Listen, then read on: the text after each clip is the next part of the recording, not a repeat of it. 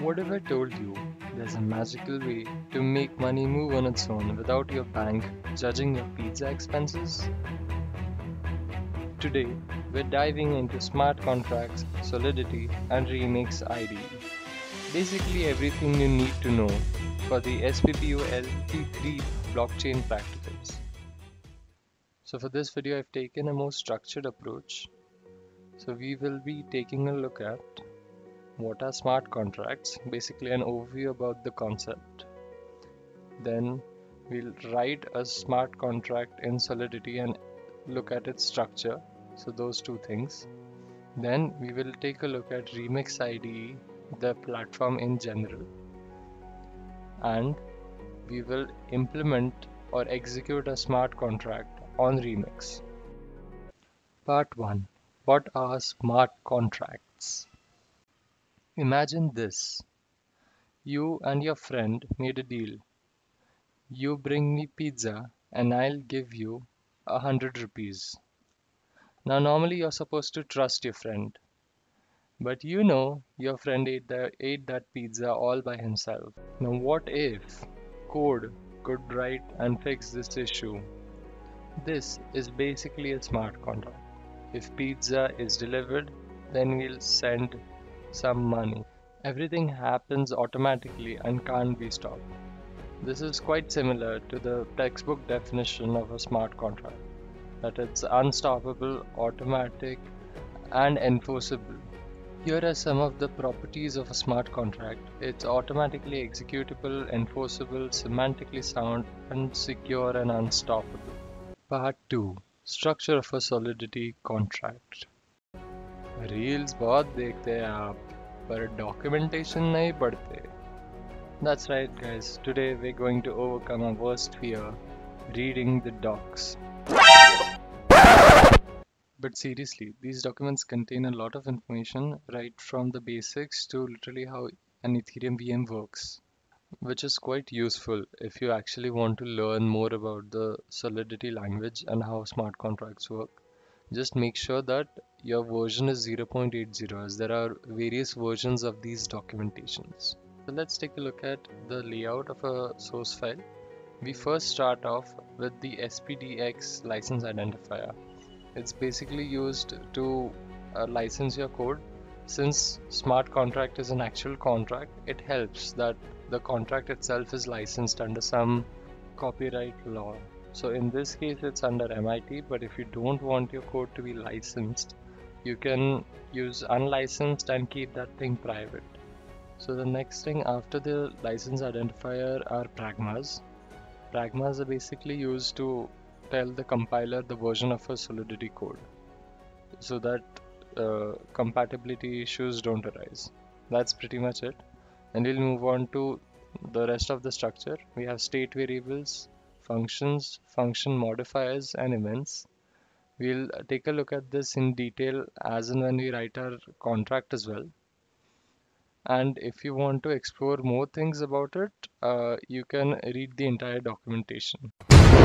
Basically, state variables are used to store the data which you want to use in your entire contract, just like class variables. Functions, I don't think I've explained that separately. We have function modifiers which sort of add a layer of conditions over your own function. I mean, that's how we will be using them to sort of limit how the function can be used. And then we have events. Events are basically something that is emitted after a function has happened. Something like the producer consumer model. So this is how we sort of notify the other parts of the program that okay, this event has happened. If there's something like which is supposed to happen, make sure it happens now. That's pretty much it. We have struct types and enums, but I won't be going like explaining those in this video just because this is something you can explore on your own. We will be requiring the knowledge of Solidity, however. Please do go through the documentation once just so that you have the basics cleared. But don't worry, I'll go through the basics while writing the code itself. So even if you don't go through, you'll get to know. Part 3. Writing a smart contract. Alright, time to make our own mini bank, where you are the bank. No paperwork, no minimum balance required, just pure smart contracts. So I've opened up my text editor on my PC. We'll just make a file for our smart contract. Over here, the Solidity files have a .sol extension, and we'll call it MyBank. I don't know because scam coin sounds kind of sus. So first of all, we'll mention the license identifier. I really don't care. The default is MIT, and yeah, it's just two like forward slashes. Just keep that in mind. Then we'll move on and write our Pragma version. Over here, I got the greater than also, but that's really not necessary. You can just include the 0.8.0 with an exponent sign at the start. Now we'll create a smart contract. A smart contract's name will be bank account. I'm the author.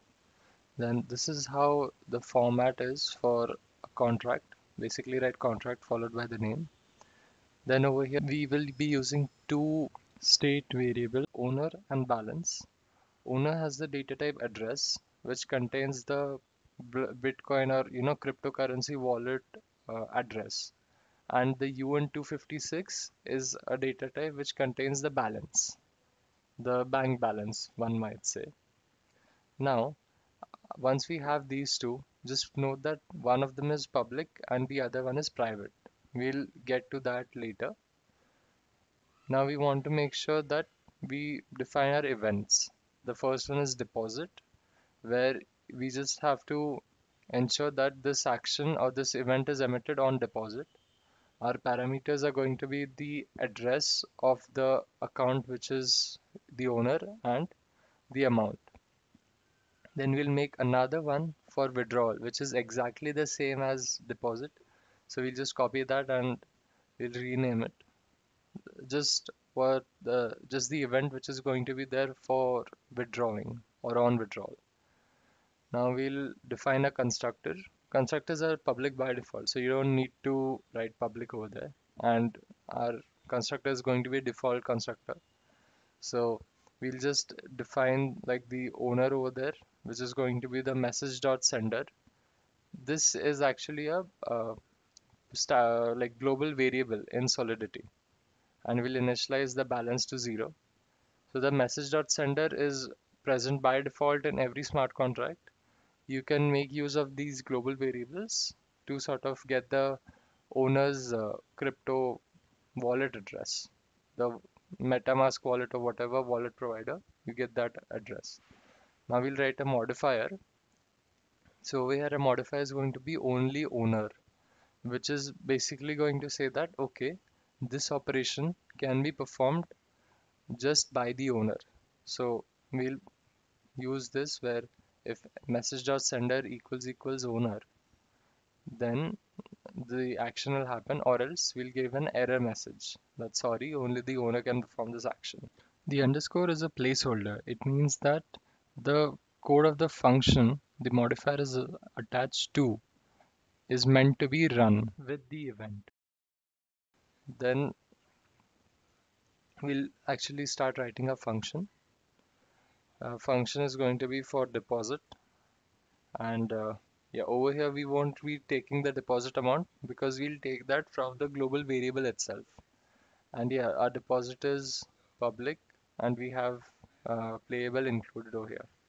Right, so this is just a check where the message value, like the deposit value, should be greater than 0 to basically prevent an invalid transaction. Also note that we have over here used message.value, which is a global variable containing the deposit value entered from the remix ID itself. Now, if require is actually successful, then the program below is executed, or else it's automatically the error message के साथ exited, right? And yeah, we'll emit the deposit event saying that okay, this much has been deposited.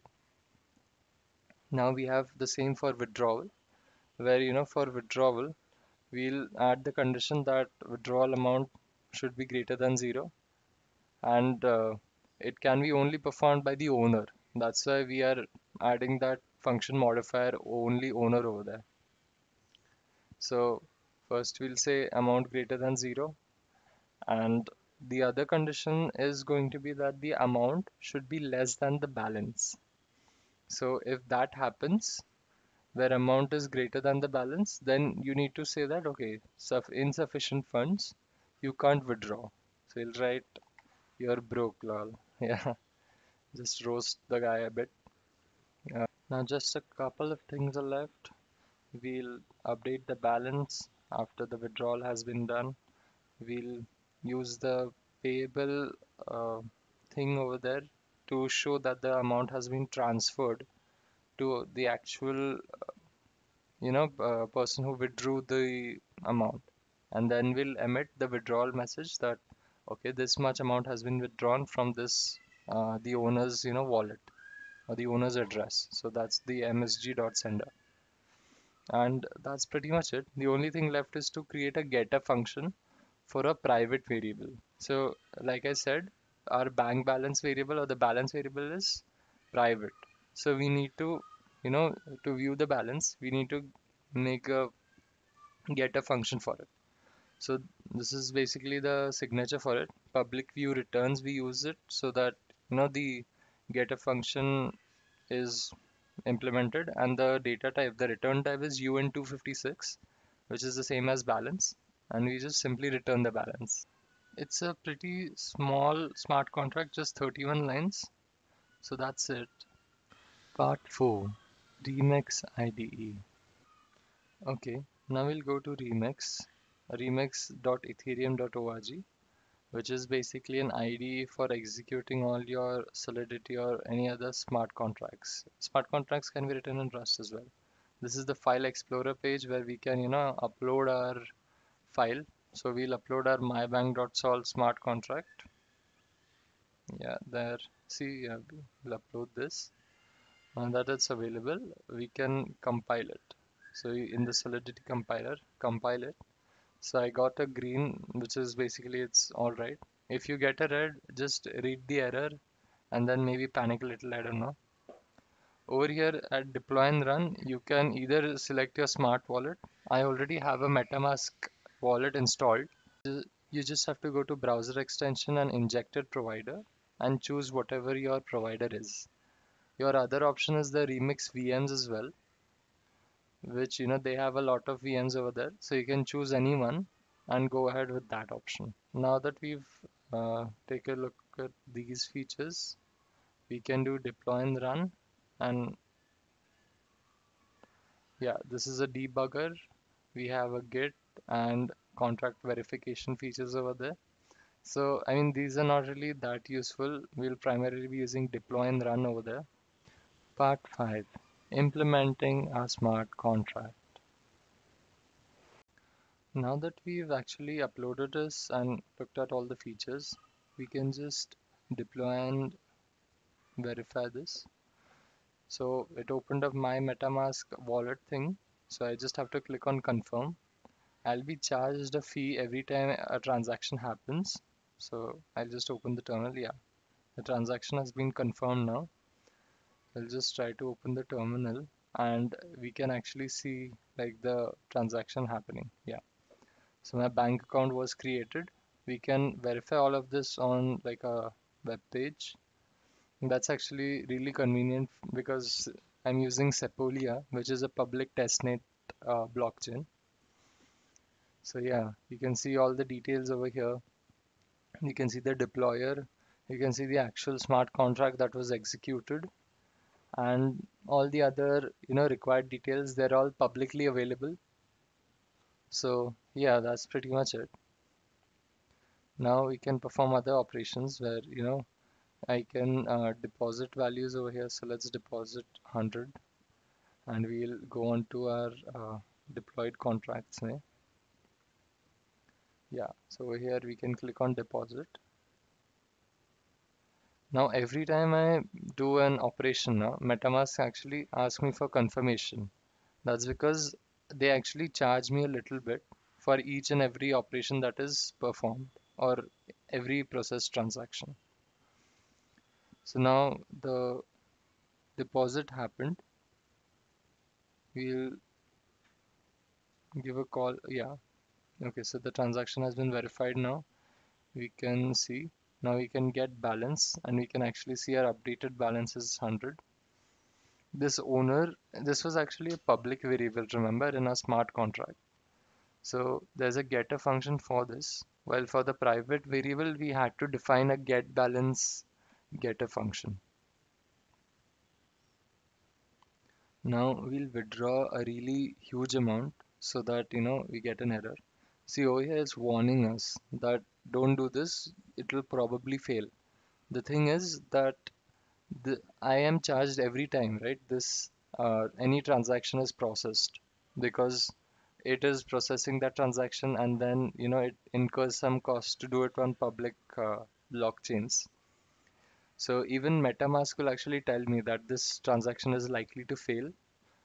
So I mean I can proceed anyways because this is just a test net and it's free for me. But yeah, this is what the charges are incurred. So yeah, this will happen and we will get an error shortly saying that this transaction was failed. And yeah, we can also use Etherscan to sort of check our transactions. This is all publicly available, by the way. So all the details and all are can be examined by anyone, which is one of the good things that all transactions are transparent. So your blockchain wallet ID and all, everything is visible. We can also check, yeah, this is a failed transaction. So you can see over here the transaction was failed. You can check all the details. Yeah, you are broke, lol. It's roasting us for being broke. And yeah, in more details, you can find out all the other details as well. So that was pretty much it for the uh, remix ID, and the smart contract is implemented already. You can use a remix VM if you don't have a MetaMask wallet. And that's pretty much it from my side, guys. Thanks for watching. Smash that like button, hit subscribe, and if you're interested for the next part, drop a comment saying, I'm Bankman.